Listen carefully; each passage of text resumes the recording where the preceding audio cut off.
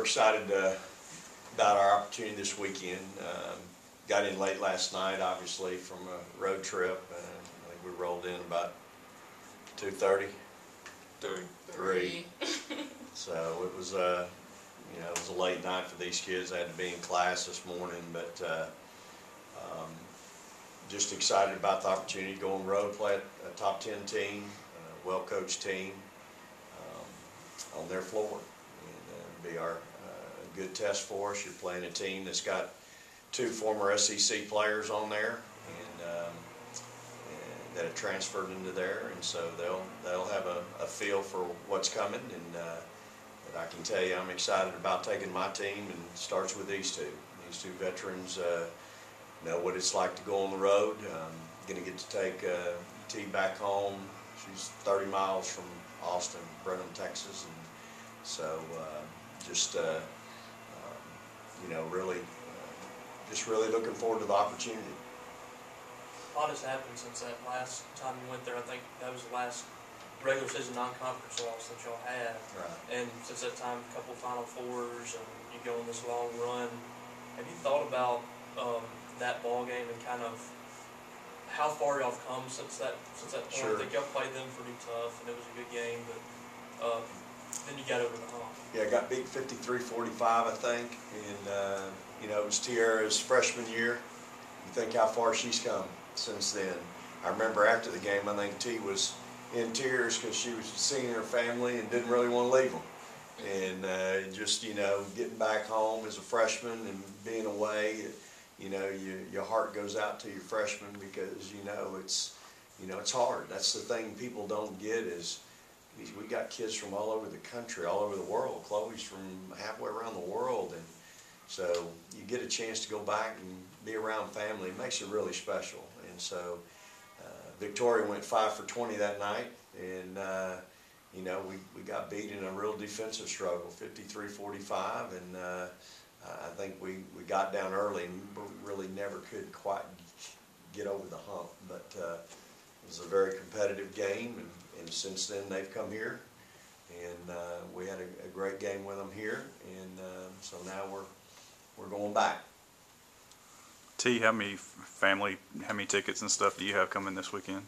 A lot, over probably like 10, 15, it's a lot. What are you looking forward to about just playing in your home state in front of a bunch of family? Them just seeing me play in person. They watch me on TV a lot, so they'll get to see me in person. T, do you remember anything from that first game against Texas? I know I was sad after the game, yeah. That's about it. Yeah. Vic, you talked about that game being low scoring. Obviously, you guys have scored a lot of points this year. Do you feel like it could be another low scoring game like that? And how comfortable are you if it is that? It might be. I'd be surprised if it was. I think we're really capable. Last night's a great example. We scored 13 points in the first quarter and then go 31 and 32. I mean, talk about schizophrenic. I mean, that's 2 ends of the spectrum.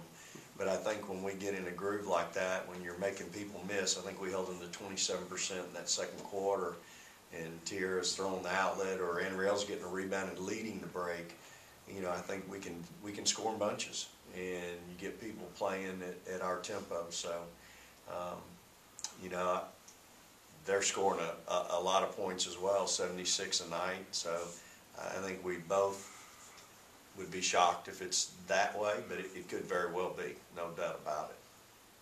Anriel, Coach used the word interested upstairs to characterize how in tune he thinks that you guys are going to be for the game Sunday.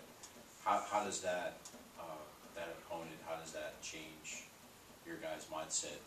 No disrespect to the others before it, but top 10 team on the road. How do you think that will affect you guys? Yes, definitely. I think that these next few practices, they have to be spot on. We need minimal mistakes, and we have to be focused. That's the main priority, is to be focused and stay focused throughout this whole time preparing for Texas. So I think the focus level is the main thing that we have to work on, and then playing hard and the other little stuff that come with it. You have an interesting dynamic this week. You get to go up against Danny, your teammates, and now transferred or playing against each other. have you talked to her this week, and what's those conversations I was been just like? on the phone with her probably like 10 minutes ago, but yeah, that's my very close friend. She's like a sister to me. But I'm really excited to play against her, but it'll be no mercy shown, even though we're close. But it'll be fun. It'll definitely be fun and ready to compete against her. So. Do you have any sense that this is an opportunity for this year's team to prove itself against a top 10 team on the road? Definitely, yes. I think that this will be our first, top 10 matchup, and I think this will show whatever we need to work on and show if we're ready for it. But we'll see. We'll see how these next few practices go, and we'll see how we come out ready. Coach, can you speak to that a little bit about, obviously on the road, top 10, how do you hope that grabs your kids' attention? Yeah, I think it will for sure. I've been talking to this team about, a trust level for me as a head coach. I thought last year's team really created a trust level with me where I didn't have too much trepidation or reservation going into ball games. I just felt like I had certain players I knew were going to show up and play.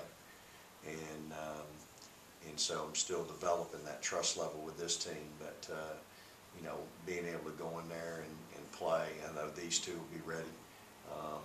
T's going up against a former SEC post player who's now one of the better post players in the Big 12, and so she knows she's going to have to be on point. Anriel, again, been to the wars, knows what it's all about, understands what it's like to compete against those kinds of teams on the road. And so, and you throw Jazz in that mix and Jordan. So I really, I want to lean on those kids, and I want them to understand it's really important that they're ready to go. And it's really important that they set the tone this week in practice the rest of the week and us getting ready for that ball game. Again, it's a non-conference game. We're going on the road. They're top 10, we're top 10. But it's important that we go in there and number one, that we prepare well, number two, that we play well. They've had some injuries and Chastity Patterson transfers. What does this team look like as opposed to the first year? What do they look like coming in this ball game? Well, they're still ultra athletic, tremendous guard play. Obviously, big kid inside allows them to do some things, and I think they're a lot like a lot of teams in the Southeastern Conference from an athletic standpoint. Well coached. They're going to be hey, they're sitting there for the next 3 days getting ready for number 6 coming in. So they'll have some focus and intensity in practice, and they'll be at home in front of their crowd Sunday afternoon at 1. I'm hoping everybody goes to 12 o'clock service and doesn't make it before halftime. You guys started the week with 5 players scoring in double figures, and obviously last night you kind of had that again. What kind of a challenge is it to continue that through the course of the season, getting different players regardless of opponent usually? Yeah, I think that's the uniqueness of this team right now is we take what people give us. I thought last night we took what they gave us. I thought Teaira really played with a lot of energy early, competed for every rebound early. Same thing with Anriel. I think they both, when you got 15, 9, and I think Chloe had 8. So 32 rebounds between 3 players, that's pretty good. But that's kids competing. I mean, they're not going, well, she can get this one, I'll just wait over here. That's not what we're interested in. We got to get down there and fight for every ball and rebound. But I think that's the uniqueness of this team is that, we've got kids that can really step up and score the ball and do it in a number of different ways. So, we've played 7 games now, and the numbers don't lie. You start looking at stats and the field goal percentage, things like that. T's at 71, which is a really good number. And Jordan's at 63 for a guard. That's a really good number. And so we've got to continue. We had 60 points in the paint last night, I think, 50 or 60. So, we've got to continue to work hard and run our offense and have patience. At the same time, we got to stop turning the ball over. You go on the road this Sunday, we can't turn the ball over. We got to get a shot every time. Coach, how big was it to pull T out of the state of Texas in the recruiting process? Because they really take their basketball serious, so that was a good get for Mississippi State, wasn't it, at the time? Without a doubt.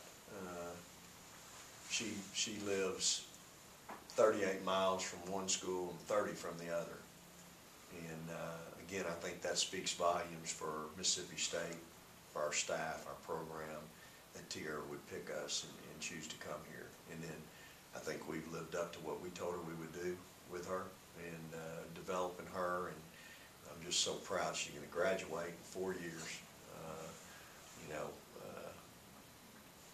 I'm as proud of that as anything that's happened with the kid, and the kid's an All-American, and I'm awfully proud of that. But to know she's going to graduate, to see her develop as a young woman, to see her impact in our community, to see her growth, her personality come out.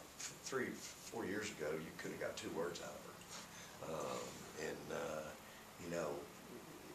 You guys ought to, an interesting story, you ought to follow her around. Her and Jazz, what they do with young kids as part of their degree plan, with their internships and things like that. I mean, Jazz is working with 3-year-olds every day. We were talking day before yesterday. She's got to have, yesterday we were talking in study hall before the game, and I said, what are you doing? She goes, I'm writing up lesson plans. You're writing up lesson plans for 3-year-olds? I said, I got a bunch of lesson plans from my 3 years of coaching in high school, but they ain't for 3-year-olds.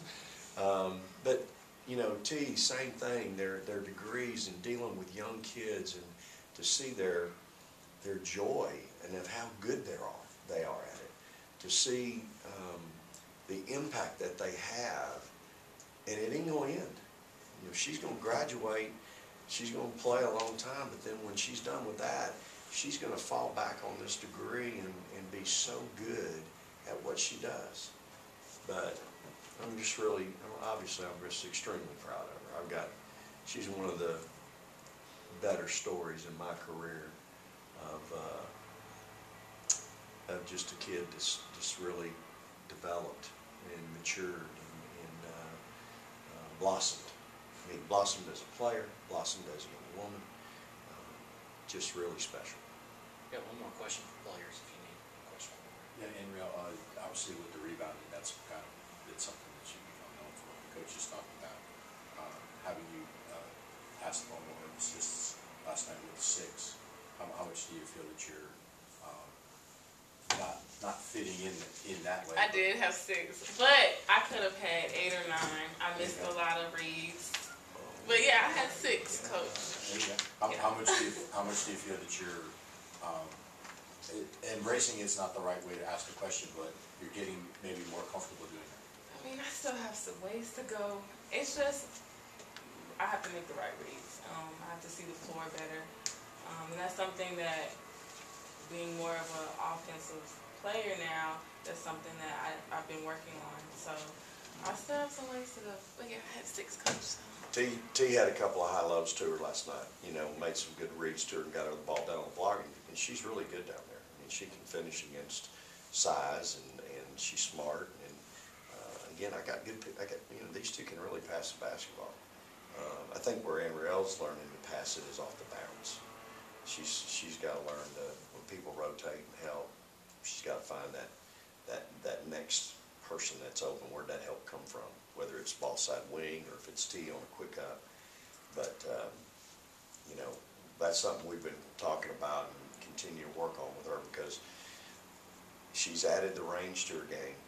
Now she's got the 15-foot shot to her game. She needs to add get into the rim explosively to the game, and then when people help off, can she find that next person? And it's hard to do. She's been here 3 months. It's hard to do that. There's so much you want to teach a kid because she's such a special player. But you also got to understand too, it's a process. You just don't learn it overnight or in one practice or in 1 week. And but does that mean I'm just not going to try? Absolutely not. I think 6 assists last night showed she's learning. All right, players, y'all go, Blake. Thank you, guys. Thank you.